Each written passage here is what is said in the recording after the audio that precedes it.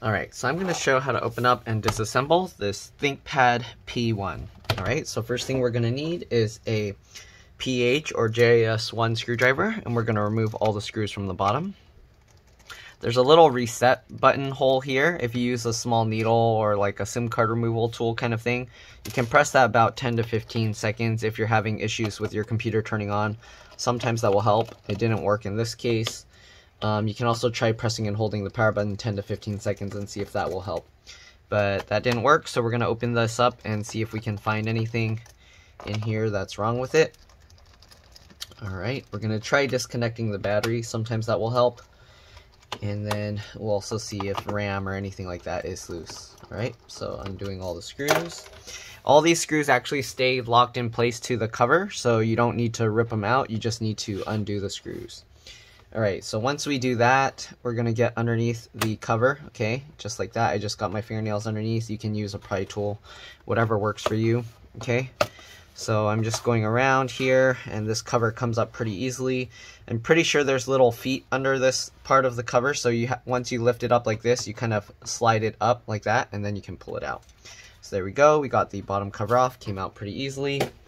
The computer looks nice and clean inside, so it's pretty strange that it's not working. But we're going to do is disconnect the BIOS or CMOS battery. Let me zoom in here. So this saves like BIOS settings and the real-time clock. Some people call it the RTC or real-time clock battery, right? Or BIOS or CMOS. So we'll disconnect that. Here you can see the physical button that was through that little pinhole that we were talking about pressing. And then we also got the actual battery connector here. So let's go ahead and peel this adhesive out of the way, and we're going to go ahead and disconnect this as well. So this battery connector here, it's this style where you kind of like go from underneath here of the connector and you pull this up slightly. So once you pull that up, you can slide this over, okay, and then you slide that over and you can lift it out. So there we go, we got the battery disconnected. I'm going to put this piece of adhesive here just to prevent the battery from reconnecting on its own on accident. And then I'm going to press and hold this this button 10 to 15 seconds. We'll see if that helps, and then we'll also try with the power button itself. So I'll do this about 15 seconds. All right, so we'll give this a press and hold, and then I'm going to open up the laptop, press and hold the power button 10 to 15 seconds. But probably most of you guys are here just for like the RAM and SSD. It looks like there's 2 slots. Let me zoom out. I'll show those in a bit. But yeah, there are 2 slots for SSDs here. You do want to peel off this yellow stuff if you do put a second SSD. This is a thermal pad. All right, so we press and held that for about 10 to 15 seconds. We're going to do the same thing with the power button on the inside. All right, just to drain any power from the motherboard. If this doesn't work, then it's very likely it's a bad motherboard, and we're going to end up having to either see if we can repair the motherboard or replace it. All right, so I'll hold this for about 15 seconds as well. All right, it's probably good enough. All right, if that doesn't work, then, well, let's check the RAM and everything else as well. So the RAM here, there's this plastic flap over it. You just pull these 2 tabs here to the sides, the RAM pops up, and then you can pull the stick of RAM out. So the RAM here is 16 gigs, PC4 2666V. Sorry, it's blurry. You can upgrade this with whatever RAM you want. Just make sure it's PC4 2666V and you shouldn't have any issues. All right. So we'll take the RAM, we'll put it back in. So to put that, you put it back at the angle like that in the slot, and then while you're kind of pushing it in, just flop that down. Same thing with the other side. I'm going to pop these out just in case these are the issue, and it helps sometimes to clean the pins like that. Some people are like, don't do that, you're going to contaminate them and stuff. But I've had a lot of computers where the RAM is bad. I just clean it like that, and then they work perfectly fine. And they work fine for a long time. So these are actually gold plated, so doing that kind of thing, the oils from your fingers shouldn't really affect it much. I mean, people wear gold jewelry and they don't worry about it getting all corroded and stuff. So anyways, if you're gonna mess with the LCD or LVDS connectors here, so this is the LCD LVDS connector, you want to be careful to disconnect the battery, at least the main battery. You don't have to disconnect this one, and press and hold the power button 10 to 15 seconds. If you don't do that, you could fry the circuit here. All right, so anyways, we're gonna leave this. I'm gonna just actually flip up all these latches and then just make sure the connections are tight. Put the flaps or the connections back down. You got the charge port DC jack connector here. So this is removable, all right? There's just this connector here. This one, you kind of just pull it back. Usually I'll like wiggle it as I pull it, but I'm gonna leave it for now because it does detect the charger. But if you do need to replace it, there's 2 screws here to remove this metal plate, and then you can take it out. You might have to also take out the hinge screws and then lift the hinge slightly, but most likely you can do it with just taking that out. All right, you got a fan connector here. You got the speaker connector here.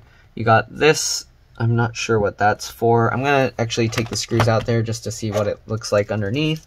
I'm not gonna lift the whole battery out completely just because the speaker wire is going across it and then I'd have to unthread all of that.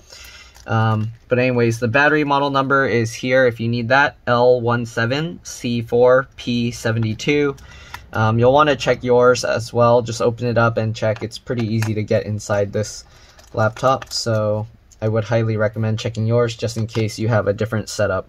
I've had some where they'll have hard drives like on part of the area where the battery is on this model. So you want to check and make sure yours is the same. Keep all the screws in order because they can be different size, shape, and lengths. All right, let's go ahead and lift up this battery slightly. All right, so here you can see the speaker connector is holding in there. All right, so that cable is going down here. Here you can see it connects to the keyboard connector here. And then there's this connector here. I believe that's for the little middle track point rubber thing. And then you see the trackpad touchpad connector there. And you got the fingerprint sensor connector here. All of those have those little flip latches. Okay, I'm gonna put the battery back in place. There we go. Let's put the screws back in. This is a M.2. I believe it's, let's see, let me confirm. Yes, it's a PCIe NVMe SSD. I don't know if both slots support PCIe NVMe or not. So if you wanted to check, you can try moving the SSD down to this slot just to see if it works properly. If it does, then you know for sure it supports PCIe NVMe, and then you can get another PCIe NVMe SSD. Let's see, am I putting this one on? Where's that? Right.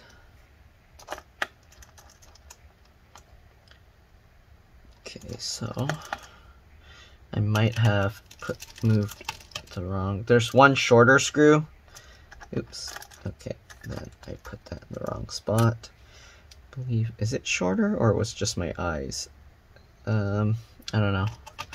But if there is a shorter screw, I believe it goes on the far left. Usually I keep track, but then I was getting distracted by talking about other stuff. So anyways, it looks like these sides, the screw mounts are further down. So I'm putting the longer screws here. I think I swapped the 2 outer screws. All right. So we're gonna put back all these screws. All right.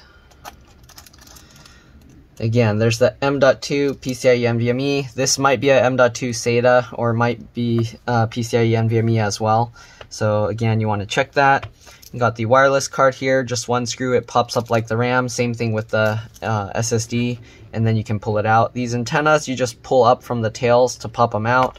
I have a lot of videos that show that. I'll show one antenna, but basically I just do this, pop it up, and there you go.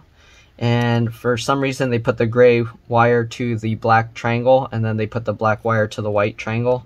So it's kind of confusing, but keep that in mind if you do remove this. All right, get the antenna lined up. You can tell it's lined up because if you move your finger over the top, it won't move, and then you can go ahead and push it down. You'll feel a snap.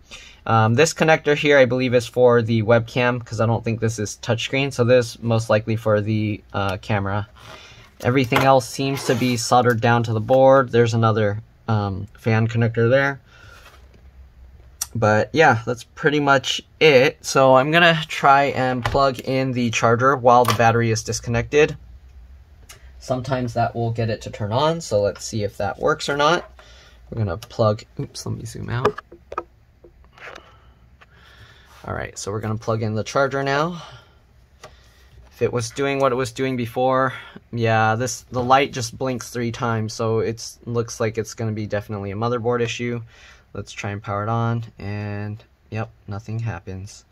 So definitely looks like there's a motherboard issue on this one, because we did try the power reset, we tried battery reset. Let's go ahead and plug back in the CMOS or BIOS battery. Just get that lined up, push that in. We're going to put back the battery. The battery, to put it back in, is basically the opposite of what we did to take it out. So you slide it over slightly, okay? Get these wings to go into the slot, then you can slide it back, all right? Slide it back that way, and then push this back into place. There we go. All right, we're gonna put this adhesive back on top. Again, it does look like a motherboard issue. I'm going to have to see if my partner can fix the board or not. I don't see anything obvious. I don't see any obvious signs of damage on this board. Other than this stuff looks kind of gross. I don't know what's going on with that, but I think that's just they sprayed the glue and it left some residue on it. But yeah, other than that, I don't really see much else. So anyways, hopefully this video helped you guys with your issues if you had wanted to upgrade something, or if you just had that power issue and that fixed it. So let's go ahead and put back the cover. So the cover, again, because of these little metal feet that stick out like here, okay, you want to have the cover lifted like this. Put that side in, slide it down first, and then just flop it down. You can go ahead and kind of snap all of this back together and then put all the screws back in. So pretty straightforward. Hopefully this video helped you guys. Again, if it did, please like, subscribe, share my channel with others so that they can also benefit. Thank you for watching, and I will see you all in the next one. Alright, you're welcome to stay as I put back all the screws. But that's pretty much all there is to this. Alright, make sure everything is snapped in, looks good. Alright, I'll see you all later. Bye.